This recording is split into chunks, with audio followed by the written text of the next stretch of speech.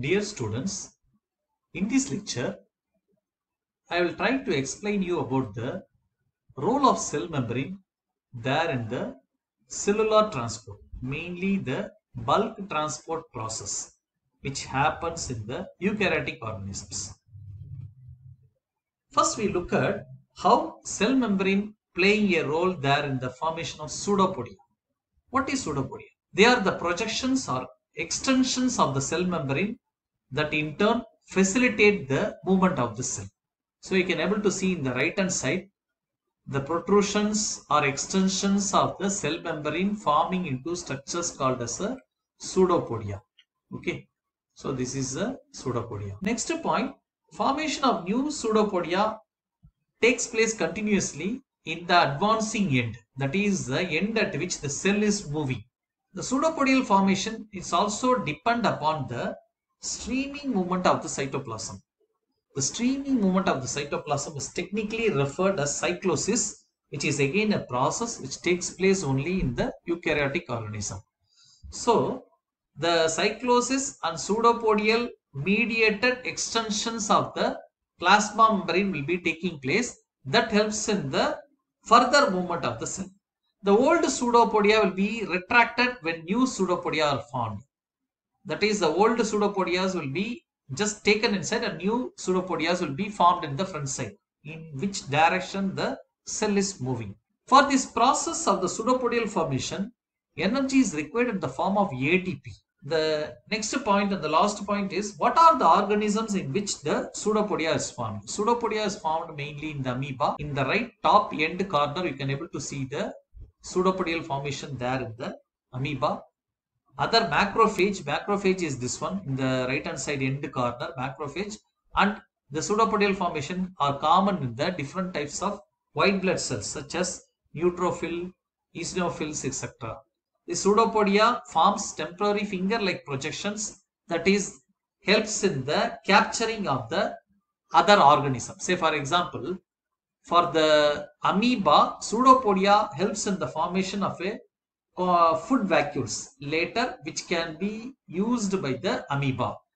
Like that, in the WBC, if you look at this pseudopodial formation in the WBC will help in capturing certain pathogenic bacteria that may be entering there into the bloodstream. Before going into the various other transport mechanisms, first we try to understand what is the major differences that have been existing between a passive transport and an active transport system that have been operating there in the microorganisms.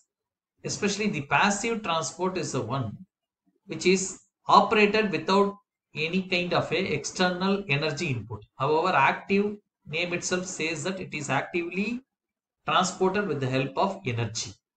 First point, movement of molecules from a high concentration to low concentration, that is along the concentration gradient, may be mediated by a passive transport system. However, movement of molecules from a low to high concentration, automatically their energy is required, that is mediated by the active transport. This is meaning against the concentration gradient, the nutrient is transported inside. Look at the second point. For the passive transport, usually carriers are not commonly required. Membrane remains passive during the whole process of transport. However, there is a lot of different proteins will be playing a role there in the active transport. This kind of proteins are technically referred by a term called as permeases. So the next point is related to energy. As I already told, it doesn't require any energy. However, in the active transport, energy in the form of ATP is required for the process to operate. Passive transport, as it's energy independent, is a very slow process. However, here this one is a rapid process. It takes place very fast. It facilitates transport of all diffusible substances, whereas active transports are commonly involved in selective uptake of nutrients that are required for the metabolic processes. Passive transport is totally a physical process, whereas active transport is a vital or an important process for the life of the organism. Example for physical process, passive process or passive transport includes diffusion, Osmosis, facilitated diffusion. Only in the facilitated diffusion, a carrier protein may be involved. In all other things, that is diffusion and osmosis, there is no any carrier protein involvement is there in the passive transport. Whereas in active transport, there are various kinds of transports are there. Group translocation, then bulk transport. Bulk transport is the one which is operating only in the eukaryotic organism. The bulk transport includes the exocytosis, endocytosis. A form of endocytosis is called as a phagocytosis and pinocytosis. Exocytosis means sending something outside, exo. Endocytosis means taking something inside. Phagocytosis is again taking some specific particles or some bacteria inside. That is, they are getting phagocytized inside the cell.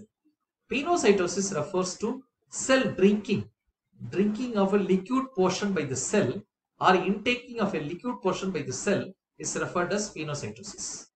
Now we will look at into what are vesicles, how they aid in the transport of some substances or proteins within the cell and even outside to the cell.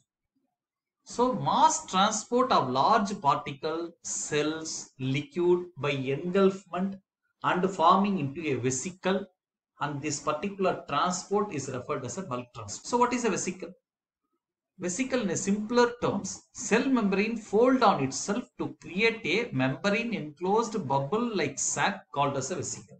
So this is a vesicle. Just look at here how a vesicle has been present and how it is moving. So this is large thing is the vesicle. This vesicle is moved with the help of a motor protein. So this kind of a vesicle formation and movement or transport will be aided by motor protein, and it will be commonly taking place inside the cells.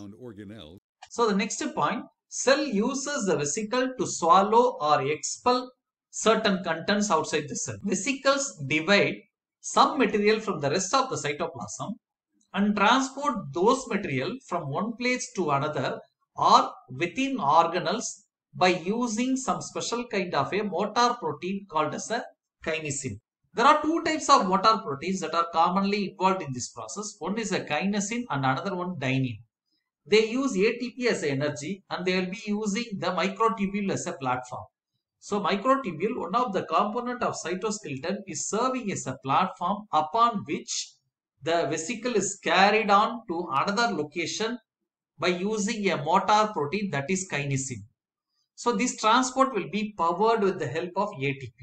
There are two types of motor protein present. One is kinesin, another one is a dynein. Thus vesicles are formed and recycled as and when needed by the cell. This mechanism of movement of the particles, large particles, cells and liquids from one place to another within the cell or outside to the cell is called as a bulk transport. And it's an energy dependent transport. This kind of a transport is very unique there and present only in the eukaryotic system and not in the prokaryotes. Now we will look at into the points related to kinesin and dynein.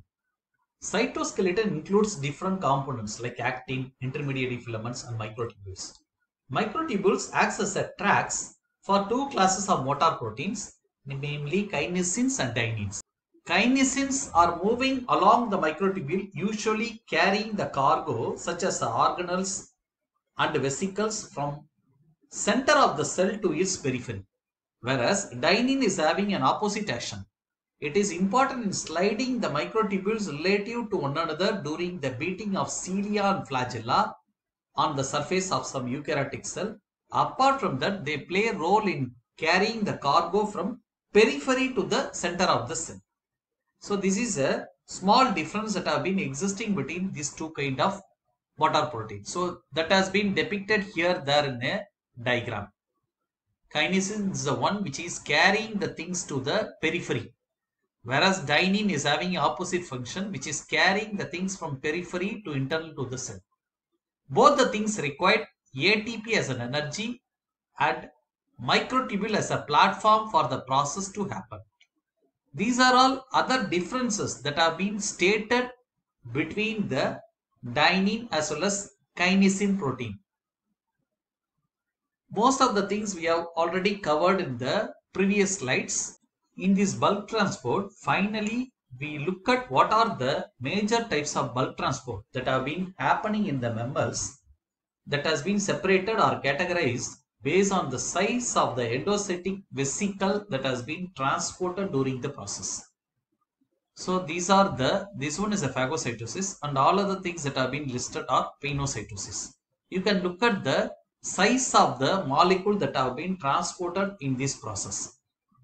If you look at the macropinocytosis, it is more than 1 micrometer, whereas clathrin and caveolin independent endocytosis process can be taken up with the help of 90 nanometer sized particles also.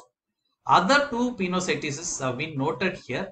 With this, the vesicle and its mediated bulk transport process that has been taking place in the eukaryotes portion will be ended.